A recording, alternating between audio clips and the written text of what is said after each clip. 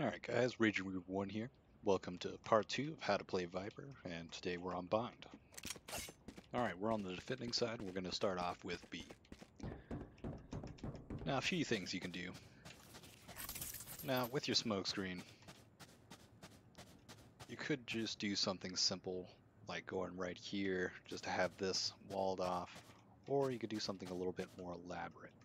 Maybe you want to go all the way down this way, if you'll notice on the mini-map, and then from that point, you've got a whole wall going across this, so no snipers can get you, as long as they can't hear you.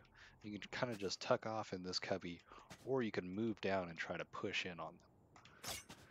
Now, what you could also do is once you've placed the wall in this direction, because I wouldn't suggest walling off hookah, you could do something along the lines of going straight up and over to make sure that if they are, and you know for a fact they are pushing B, and they've been pushing B for a few rounds, and they keep rushing through hookah, you could go across right here. So that way you have a wall for when anybody that's defending on A can go straight through that portal and kind of walk out with a little breathing room, knowing that there's a little bit of protection to where they can't see them out and about. So they'll kind of be blind firing in through your screen to try and hit somebody instead of beaming them as soon as they come out of the portal.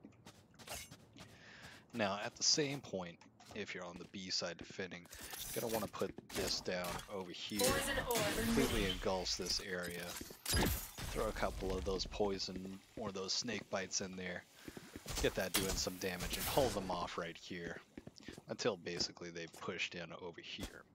Now, if you know for a fact you've pushed them off from this area, you want to keep your wall up over here, make sure that it's going to give them a hard time. Just slow down the push pretty much. Be able to tag a few people as soon as they slowly walk through the screen. And they'll be damaged a bit because of the decaying damage. You could also do a full screen that goes across the entire way, not only coming from B long, but also from hookah.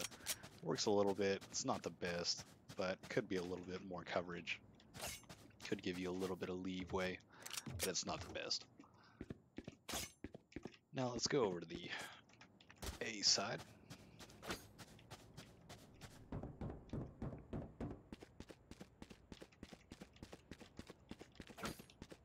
Now, defending A side is a little bit tricky, is a little bit more ground to cover, and a lot of people love to go through showers.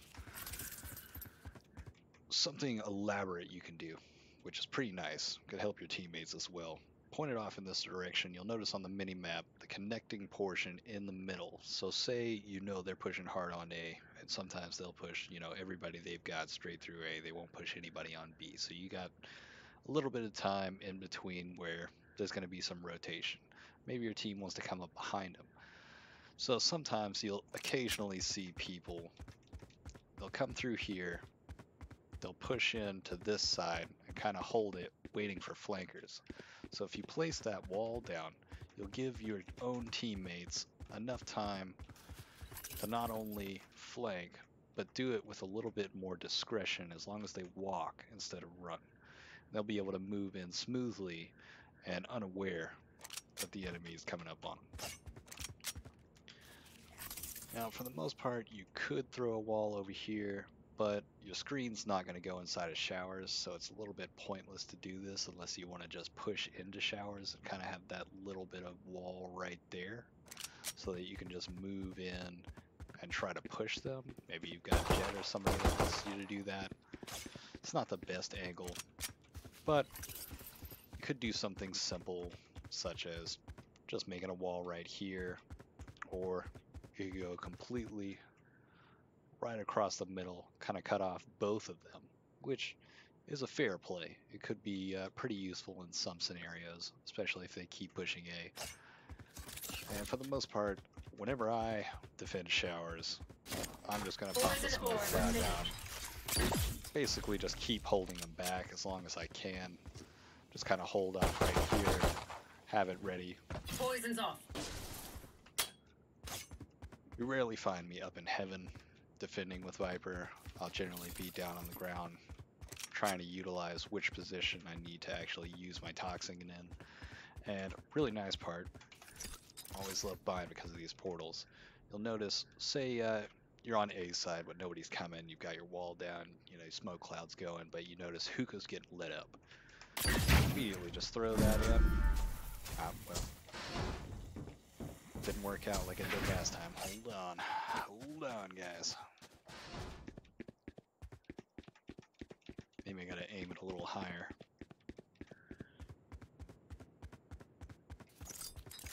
If you aim it up a little bit higher, you can get it all the way in, and a little bit lower you can aim it to hit right here. That can slow some enemy pushes down. Say they're still coming from that angle, you can just wait there, pop another one, just to give them a little more time as they're trying to, or anybody on A flanks, and then you push in right behind them and start lighting them up. Alright, let's get to the attacking side.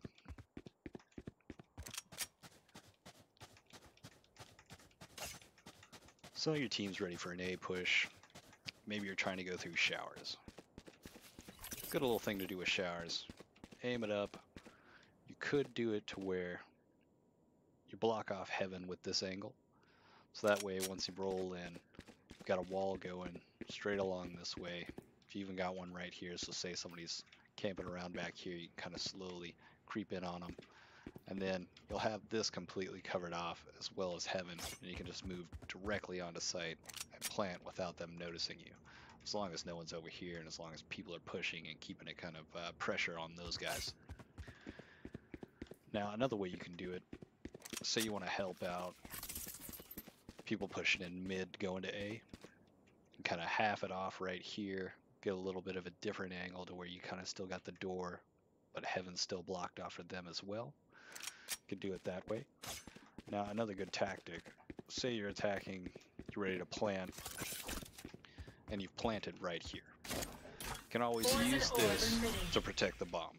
It's really nice, really effective, and especially if you hear somebody defusing, you already know they're decaying damage right there, so you can pop straight in, get some kills, stop them from defusing.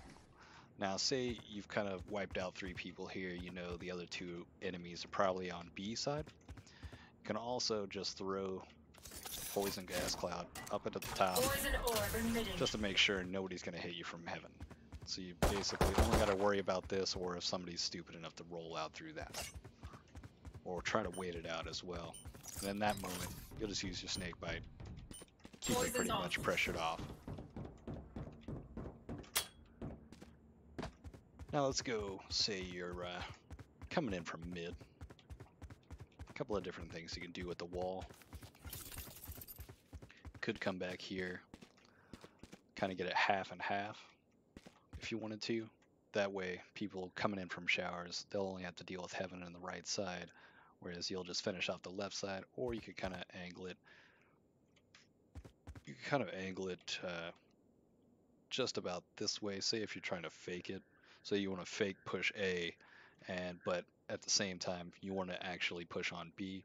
You could use this method to block off that little cubby back there where people are eventually using some ops or snipers or just waiting on you in general. And you have 2 people push on showers, kind of make some noise, while 3 of you will have this wall going. Immediately just go in, push through portal to B, and make a different push. Now, all the while you're making all this noise, you've got the gas cloud going, or the screen going, and you're able to push through. Another way you can do it, say you come in from this angle, you can just throw it up high and angle it just about here, pretty much right on spot with that little beam of light up there. And you can block off heaven from this angle and only have to deal with U-Haul back here. Push around, you've got that completely covered off. You're able to move in, and even once you get to here, you still got heaven blocked off right there. You're able to just kind of cleanly move in and try to go for the attack on heaven, or could use this as a diversion as well to possibly just push through this way and go to B. Alright, let's get to the attack on B side.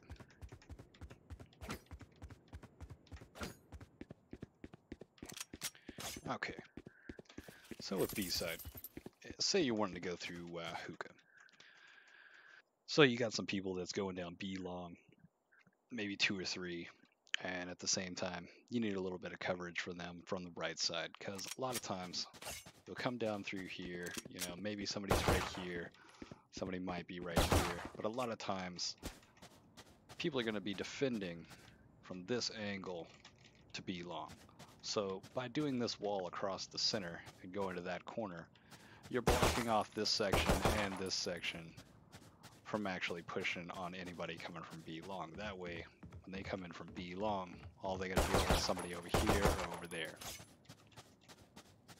Now, good rule of thumb, once you've pushed into hookah, you always want to just put that snake bite right out there, because a lot of people are going to be flanking coming from the A side that are defending, pushing in through there. Keep them held back for a second while somebody plants, or you never know, somebody is just holding position, basically giving them more time to kind of get dug in and defend. Hold up, there we go. All right. For the most part, that's all you're really going to do with the hookah push. There's a few things you could do, I suppose. You could just wall this off if you wanted, but I wouldn't really suggest it. It's kind of a useless wall. Now when it comes to B long, what you can do is kind of stand back this way. You can either half it, or you could get similar to the angle.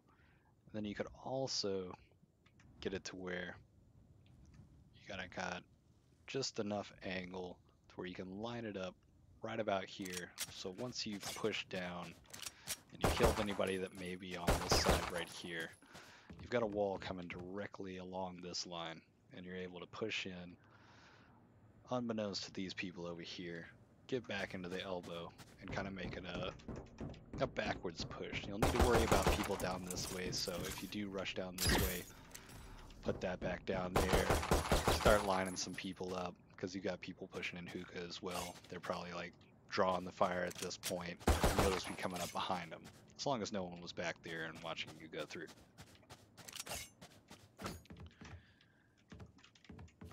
Let's see. On the attacking side, I believe that's just about it. Say you've got a sniper on B long, you could also just kind of make this kind of wall just to kind of ease in. It's not going to be the best protection, but if you've had a pesky person with an op that just keeps picking you off each round, that may be the play to do. But it's not always going to work, considering all I got to do is kind of peek through and then get you. But it'll give you maybe a 1 or 2 second advantage to possibly get a few rounds off and drop them. Now, as for the alt, obviously, it's always good to use this, but I forgot in part 1 to describe that also. Say you're on the defending side, and maybe over here, or possibly one of the better analogies, say someone drops the spike while you're defending over here. And you know there's some enemies back here, over there, and you got the spike right here, and you got to stop them from getting it. Take control of the spike, just wait around, wait for them to come in, and you can just defend that spike the whole time and finish them off, or they may never come into your cloud. They'll just decide to save. And also noted that any of your teammates will take damage inside of this, so you'll need to basically be solo in it and kind of conscious of your surroundings in the moment when you deploy this, because it could end up killing your own teammates and possibly just losing the round for the most part. Alright guys, that's the end of part 2. This was Bind. I hope you enjoyed it. I hope you learned a few things, and I'll see you in the next video.